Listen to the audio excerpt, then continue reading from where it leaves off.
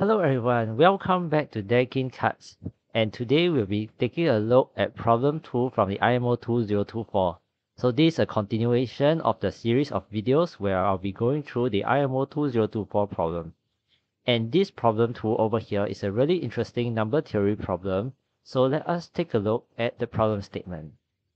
So problem 2 is a number theory problem. And you might be quite surprised to see a number theory problem for problem 2, given that problem 1 has quite a little bit of number theory flavor to it as well. So let's take a look at problem 2.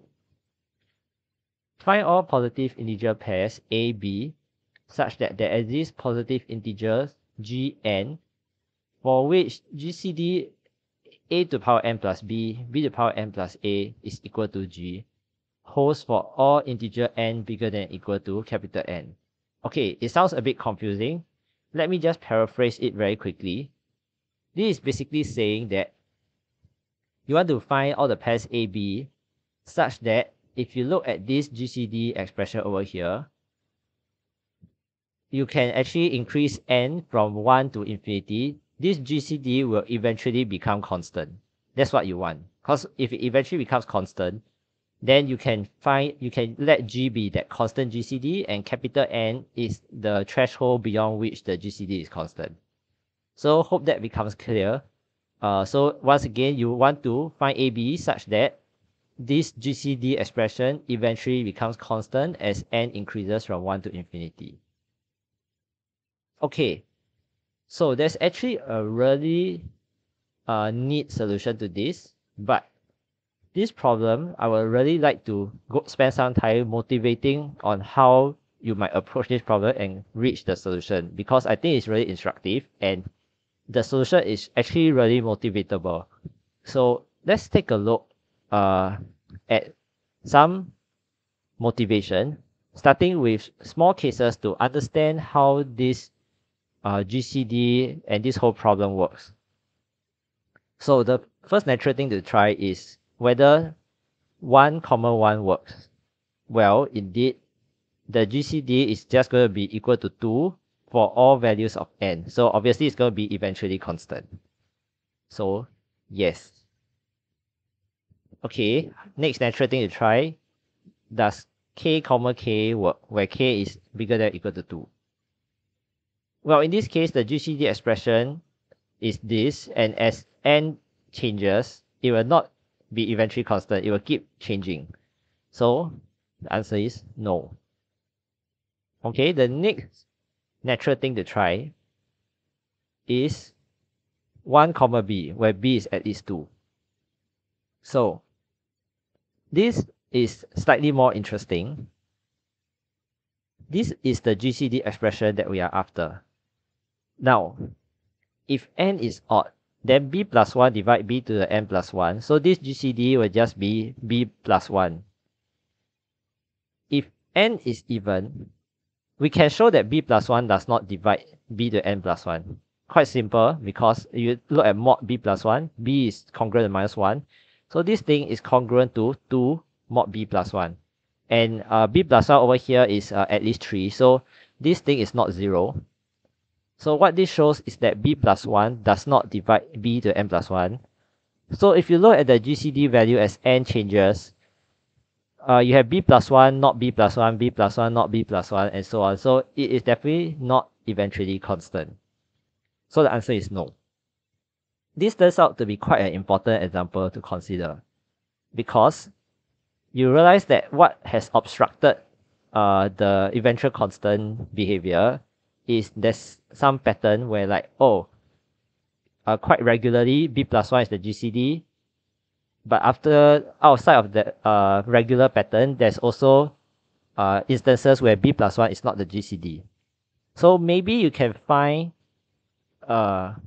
some behavior where there's some pattern where something appears in the GCD regularly, but it doesn't appear in the other GCD values, which means the GCD will not be eventually constant. Okay, keep that at the back of your mind for now.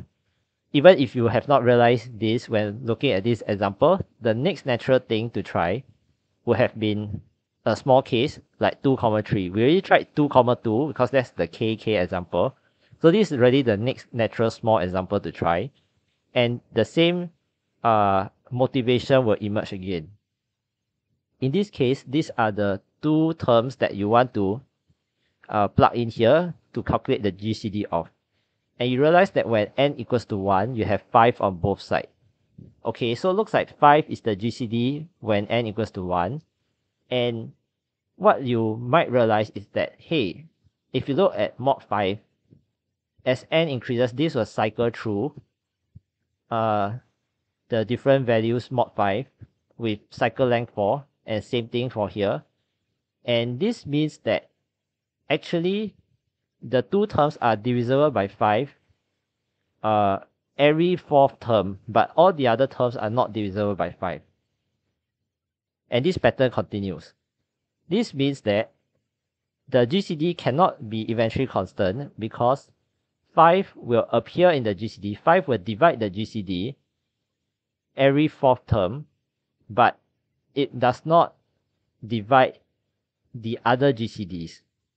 So the answer here again is no, but it should be quite clear now. A possible way of attacking this problem is indeed to find something that divides the GCD regularly, but doesn't divide the other terms, the other GCD terms. So this motivates the following approach. You might want to look for some value of Q such that this 2 divisibility holds for infinitely many n, but there are also infinitely many n where at least one of these divisibility fails. And this together will tell us that, okay, Q divides the GCD infinitely often, but there are also other infinitely many terms where Q does not divide the GCD. And so the GCD cannot be eventually constant. And this will then eliminate those A, B as valid solutions. Now, it is quite simple to prove the first, to construct the first one once you have at least one valid solution of n. So if n0 is some value of n where both divisibility holds, you can actually very quickly construct all the other infinitely values of n where both divisibility holds by using the Euler phi function. Because a to the phi q is congruent to 1 mod q, assuming a and q are coprime. Okay, so I did not write this down, but to use this, you need a and q being coprime. So we do have infinitely many indices where these two divisibility will hold. And if you want to then construct values of n where at least one of the divisibility fail, it's quite natural to look at the next increment in the power. So if you just increase the power by 1, chances are it will fail because you are multiplying this thing by 1 by a, which seems to be coprime with q. So this will likely cause this to fail, right? So let's see what happens if it doesn't fail. If this divisibility still holds, it stubbornly holds, then this subtracting this will be divisible by q. So q will divide this whole thing, which means that you can take out the common power of alpha. So it's a to the this thingy times a minus 1. So q divide a or q divides a minus 1. The same argument can be used for the b side. So q divides b or q divides b minus 1 if the divisibility does not fail. So if we avoid q divides ab, which can be done if we even make a and b coprime with q, then at least one of the divisibility will fail unless a and b are both congruent on 1 mod q. And this seems unlikely because it looks like it will contradict the divisibility condition that we have for the base index. Because this expression here will be 1 plus 1 congruent to 2. And so how can it be divisible by q if it's congruent to 2? Well, unless q equals 2, right, which seems really unlikely. So it seems that this line of attack might work. So the crux then is we need to find q and n0 such that we can set up this whole argument, which I will do rigorously in a bit. So if you are a genius, you'll probably be able to come up with the q out of thin air. which is what some of the solutions look like, but there are actually some hints here to help you find the right Q, which I also want to point out in case the solutions look very mysterious to you. For one thing, you want Q to be co-prime with A and B, and also we talk about how this thing will be a contradiction unless Q equals to 2, and you recall that 1, 1 is a solution. So the Q equals 2 might correspond to the scenario where 1, 1 is a solution. So all this put together and a bit of thinking will lead us to the official solution, which, okay, it's not official solution, it's basically the solution I have, but it leads us to the proper solution, which is as follows. So here's the solution.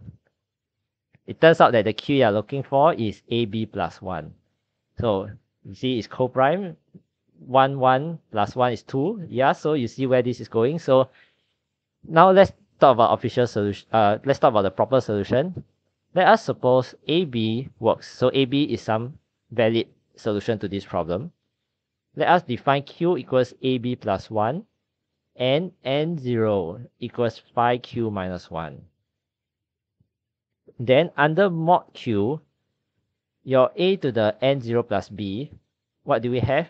Because A to the phi Q is going to be congruent to 1 by the Euler theorem. Note here A and Q are co-prime, so we can apply the Euler theorem.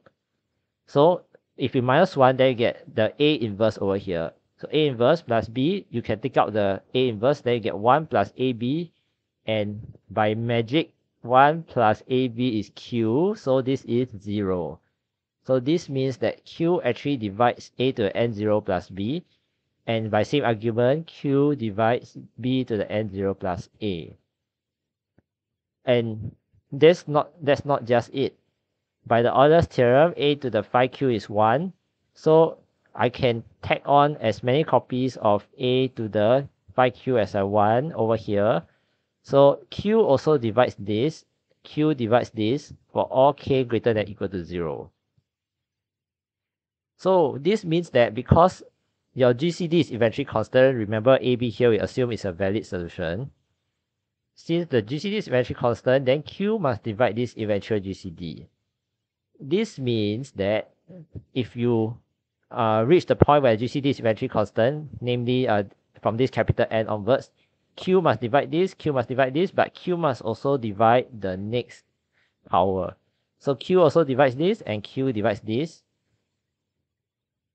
And putting these two together, we see that we can take the difference. Q divides the difference, which is A to the N times A minus 1, which means because A and Q are co-prime, so Q divides A minus 1.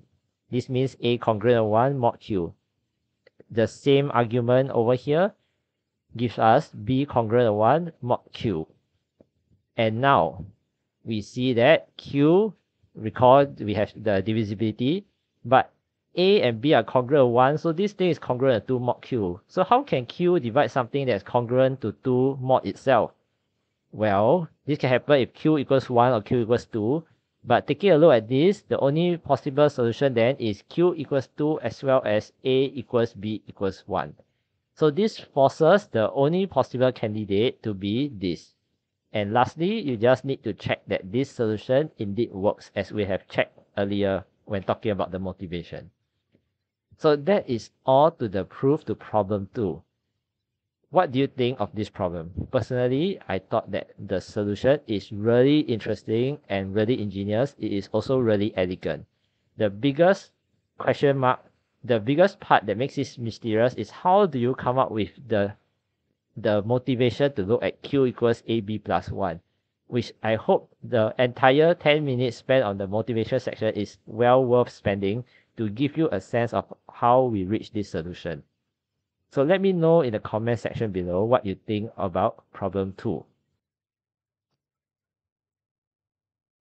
Okay, so that is all for problem 2. More IMO 2024 videos will be coming out shortly. It's taking me a while to work on the super monstrous problem 3. So stay tuned to the channel for these videos, and I will see you soon.